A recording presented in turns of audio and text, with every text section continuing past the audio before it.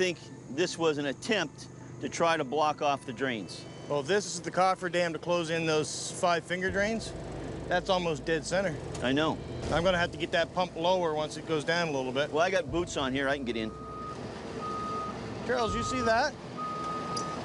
When you find the big mystery of Oak Island, who actually gets to claim/keep the contents, who will it belong to? I think we're all quite excited that it could be the so-called flood tunnel booby trap system. Of course we're going to investigate. We have to see what it looks like, from discovering ceramic ware from the early 1600s to Rick and his team finding multiple ancient coins believed to be part of the hidden treasure. Rick believes that they are one step away from finding the lost treasure of Oak Island. How did they get here? Let's dive in. Ceramic ware from the 1600s on Lot 5. Digging through the unexplored area of Lot 5, Rick and the team made a discovery similar to one they had made before, but this one was much more complex. It seemed Lot 5 might actually not be a residential area as they had initially thought, but a deposit area with features similar to that of the money pit. Rick and his team came across this area while digging through the circular depression marked with stones by the lot's original owner, Robert Young, who thought the circular feature had a bit of importance to it. Digging to expose the top of the rock feature, Fiona made an unusual discovery. She found broken pieces of red earthware stuck into the ground. It was different from the ones they had previously found. On top of that, it had a purple glaze on the rim and a dark glaze on the interior. On further observation, the crew found it to be as ancient as the 1600s because of its utilitarian features. But if there's a piece of pottery you don't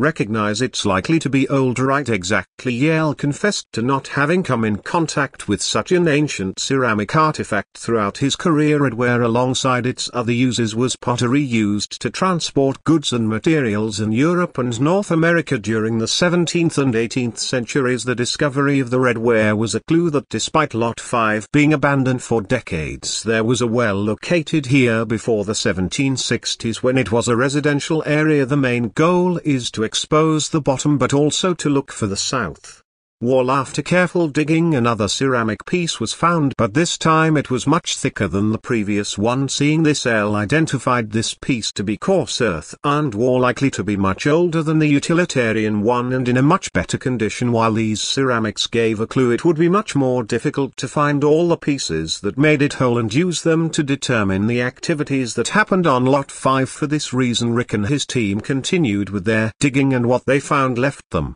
surprised. Iron latch yards near the money pit. I think Emma's going to be excited. It looks like a latch. While reminiscing about the past and the unexplored findings, Gary decided to check the presence of iron using his metal detector. From the constant beeping, it seemed the circular feature had a lot of iron concentration despite being buried too deep in the ground. It looked like the only way to reach the iron artifacts was through continuous digging. A year back, a huge metal presence was detected in the circular feature.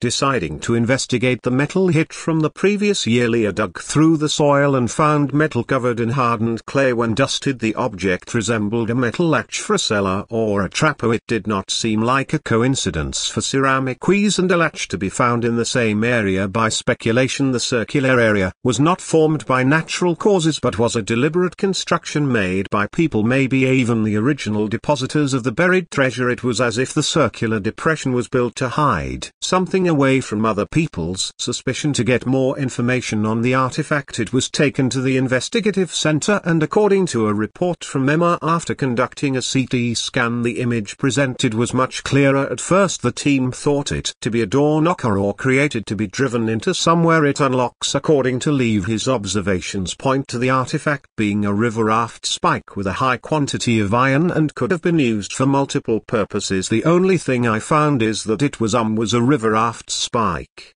Additionally, its origin definitely dates back to the pre-1840s, and when compared with other iron artifacts found on the island and from Sir William Phiz treasure collectors, it was not similar to the artifact from the island. However, it did match directly with the William Phipps artifacts obtained from Frank White, an Oak Island story follower and collector of artifacts from William Phiz site. When taken to a blacksmithing expert, Carmen, it was found to be a sort of wedge about 4 in long and with a ring around it. Carmen also stated that there Iron's thickness indicated that it was quite old, and from the image of the CT scan conducted by Emma, he stated that the tool was not used repeatedly as compared to those which were and had mushroom heads as proof of how often they had been used. On top of that, it was used like other wedges. For this reason it was likely to be driven into wood or rocks. However, based on the activities that occurred on the island, it was used on wood to bind logs together, maybe as a stopper for horses or as a fastener for carts. According to Carmen, it also most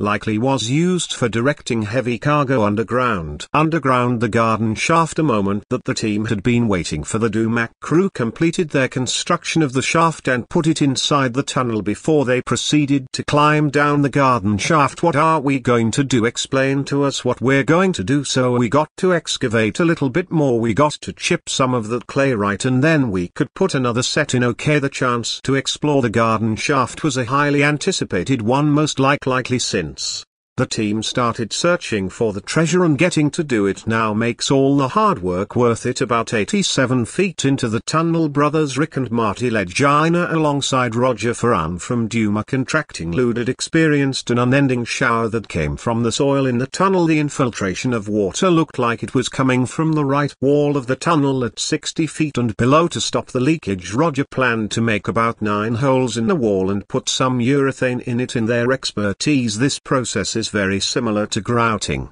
and should be effective in stopping the flow. The urethane would be sprayed under pressure, and its drying would seal the holes that caused flooding in the tunnel, which was still undergoing construction. Digging of the holes to drain the water had brought the team closer to the tunnel that ran directly under the garden shaft and toward the baby blob. Despite not being at its full length, the three were at a level that had never been explored by researchers, and getting to their target area was seemingly just beyond arm's reach. Aside from the never truly forgotten treasure being out of reach, another goal that the team had achieved was the construction of the horizontal shaft. The team also had ready reports on the precious materials tested in the waters of the Money Pit area. A meeting was set up in the war room with geoscientist Dr. Ian Spooner, chemist Dr. Matt Lucan, and hydrogeologist Dr. Fred Michael. According to Dr. Lucan, FL fluorescence testing was conducted on the water for evidence of metal and non-metal traces in the water.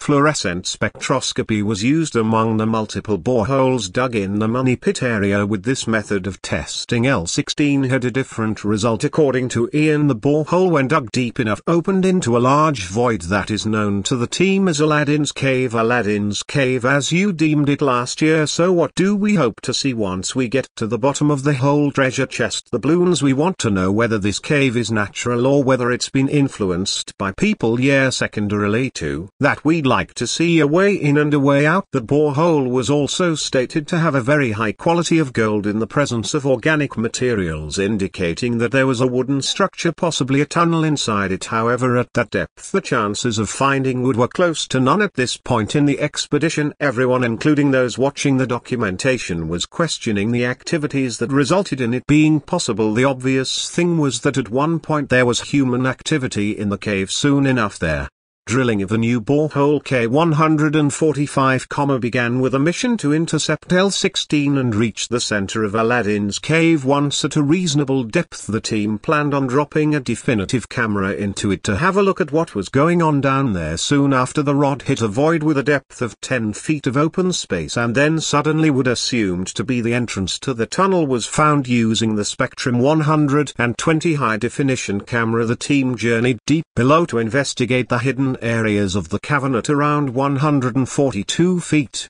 deep in the cave, and with only a few inches of adjustments of the camera, a square-headed bolt was seen at the top of layers of possible rocks or a lump of sand. It is evident that the bolt was not naturally made, confirming that indeed activity occurred in Aladdin's Cave. Dropping the camera even further below, the full view came into sight, and it was discovered. Why would there be a bolt on the wall? Perhaps this is some sort of lock to open the real treasure chamber. That's piece of debris or something. This is a very exciting thing. and it's important to see whether it's man-made or not. I think there's a chance the treasure might be placed there, which would answer a lot of questions. To get more answers, the team agreed on a sonar examination which promised to shed more light on what had been discovered. Discovery of ancient coins still within Lot 5's surrounding area. Rick and Gary went on an investigative operation to check out the flag spots and detected a metallic target. One of them used the metal detector machine while the other dug through and pulled out a portion of the soil in the marked area. Soon the metal detector device alerted signs of heavy and solid metal close to the Earth's surface. After careful digging, they soon came across something and found it to be an ancient coin. This was a good sign as they searched for the treasure. It was indeed a good start, as the texture and quality of the coin seemed to be similar to those of the ancient Roman coin found within a few feet of the current spot several years ago. But that was not the only good sign. It seemed the coin was handmade specifically through the hammer. Soon after the first coin discovery, another was made a few away at a flat spot. This time around the discovery was much easier, and like the first coin, this one was also hand-hammered. This discovery cheered up the team and gave them the motivation to continue digging for clues. Rick was quick to call his brother Marty to come down to the area to share in the excitement and also help in the search. After several trials, Rick made another discovery, adding the third coin to the collection found on Lot 5. This coin also had a similarity with the two previously found. Upon deeper examination, they realized that the patina looked the same. It was definitely hand-hammered, and it dated further than the discovery of Oak Island. That is fantastic. Look at that. I thought I saw something. That's a coin and another hand-hammered one. Yeah, at this point the crew believed that the coins definitely were clues to the big picture of what happened on Lot 5. Taking their findings to Lara and Emma at the Interpret Center, the coins were analyzed using the XRF and CT scan, and after a few minutes the results came back. The first coin was analyzed to have about 94% copper and about 5% silver, which was different from the properties of Roman coins, which were tin and lead. This analysis indicated that the first coin was not originally from Rome, but it was still very ancient and had no features or properties of modern coins. Meanwhile, the second coin seemed to be made from a different metal. After undergoing the XRF, its properties were discovered. The coin was made up of copper, silicon, lead and tin, a definite match to the ancient Roman coins found in one of their previous expeditions, and most likely was brought to the island by Knights Templar or the original treasure depositors. While scanning the last coin, it seemed like the pattern on it was woven or was a very light and small chain link. When discussed among the team, it was thought to be made of brass, about 95% copper and 5% silver, a very rare find with almost no pointers to its origin until Emma continued with their scan. There was a quantity of brass detected. It also had iron and heavy manganese, which indicated that it was more modern than the rest of the coins found. This report was almost the exact opposite of what was expected, especially the obvious part about the coin not being modern. It was definitely handmade, and the inscribed pattern on it was ancient. First look, I got grass. Oh no, that's not modern. Upon a closer look, Emma discovered its unexpected uniqueness. The coin had brass properties, however the high calcium and phosphorus pointed to the coin as a French denier that existed around the 13th century and was similar to the lead cross they had found some time ago. This gave rise to another question. The team wondered if there was a possible connection between the French denier and the French barter token, given they looked to be of the same origin. Overall, these coins were all unique findings, and their discovery led to a couple of unanswered questions about what activities occurred on the island. Was there a possible trade between the two sources, or was it a possession of the Knights Templar? Later in the afternoon, on the second day after the first findings, the team decided to continue their search for ancient coins in the pink-flagged area at Lot 5. At first, Craig found an artifact that looked like a broken piece of a map. It was bagged for further observation at the Interpretive Center, but that's not all they found that day. Underneath a pile of debris, another coin was found, adding fourth to the list in just a single zone. Indeed, this was a strong starting point for the team. According to the experts, the coin has the chance of being Roman, and like the others, also hand-hammered. For a coin that old, it was surprisingly in good shape, and the patina was still very clear. Discovery at Oak Island Swamp. To get more clues to the hidden treasure, the team decided to investigate the swamp on Oak Island for pieces of artifacts underwater during the last search near the dam. Really ancient and important artifacts were discovered along its shore. The exploration was carried out with the help of an ROV while the team witnessed almost everything underneath from above, so we need to get the ROF in the water, and I'm going to get suited up and go get wet. Tony dove into the water hoping to find pieces of evidence of man-made artifacts, and the operation was a success. By fanning crusts and dust settled on the artifacts, Tony discovered a piece of wood identified as timber, a very crucial find that backs the accuracy of Zena's interpreted map. This discovery confirmed the presence of human activity at some point in time in the swamp, yet this was just there.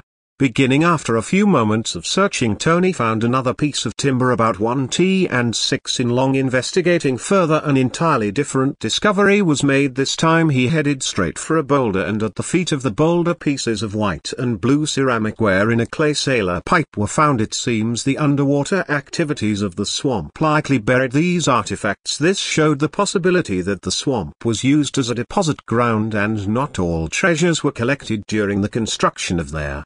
Damn, if either of these speculations were accurate, then something around found was the source of the artifacts. During a circular sweep of the boulder, Tony made yet another discovery with the metal detecting device, and this time the presence of metal in the spot seemed very high. He saw a round-shaped artifact with a hole in the middle, similar to the Chinese coin they had found earlier. Tony also guessed that it might be an ancient disc with similarities to Chinese coins dated around the BC era. The coin indicated that the area might be a trading spot, or it could be a shipwreck. There is a possibility that since the dam was built over 700 years ago without modern technology, these artifacts might have been put in place to aid its construction. Despite these findings, their search continued. What this tells me is there are a heck of a lot of stories going on this island. The largest piece of pottery is found in the circular feature. Having Marty clear the circular feature of big rocks using a tractor, the team proceeded to carefully dig through the space the rock once filled. Some moments into careful digging, Jimmy discovered what could easily be the largest artifact found in the circular feature. A very large piece of pottery that could have been a huge part of a hole was found covered in moist soil. According to Lay, it was a coarse earth and ware of Anglo-American origin, possibly made in England or Pennsylvania. The piece most likely is part of a large cooking vessel that was used in the second half of the 1700s, most likely in the 1770s. An amazing detail was that this piece predated the finding of the area. About 2 decades earlier, the piece might have been used by the original dwellers of the island, the people who constructed the circular feature, or by someone, most likely a searcher, who found the artifact and buried it in the feature to be later recovered. The possibilities were endless, and having a definite idea of its origin was possible but difficult. The only hope was to wait for the analysis report at the Interpretive Center building artifacts found in the circular feature. At this point, Jack and Helen sifted through their debris of the circular feature, and a few minutes into searching for artifacts, Helen noticed traces of pipe stem in the debris. The spoils, however, did not meet the expectation of recovering lots of nails, which she thought to be a good indicator of the structure beneath the circular area to be a log cabin. A few moments later, Jack found a nail that seemed to belong to a building frame, and just like that, there was a possibility of discovering several other nails like it. Jimmy, still digging into the circular feature, also made a fairly large discovery. The artifact seemed to be some kind of metal fastener that was a bit different from the previously found fasteners. It seemed to be a strap hinge for a door with a part of it missing. Surprisingly, the remains of the fastener were found immediately after. Jamie found a large nail that could have been used to hold the fasteners to a wooden surface. The nail also had a unique feature. It had a rose-spiked head and looked visibly used. It was bent hand wrought, and the head was hammered on 4 sides. Based on its features, it seemed to have been made during the 1600s, which was before the discovery of the Money Pit area. The team agreed to test it to see if it matches Oak Island's original treasure depositor Sir William Fiz's timeline. On top of that, Helen also stated that based on the location of the artifacts, if other metal pieces were to be found, the area was possibly the window side of the building. With all these clues and artifacts, the crew was positive that they were on the right path to uncovering the hidden treasure they invested so much time in finding.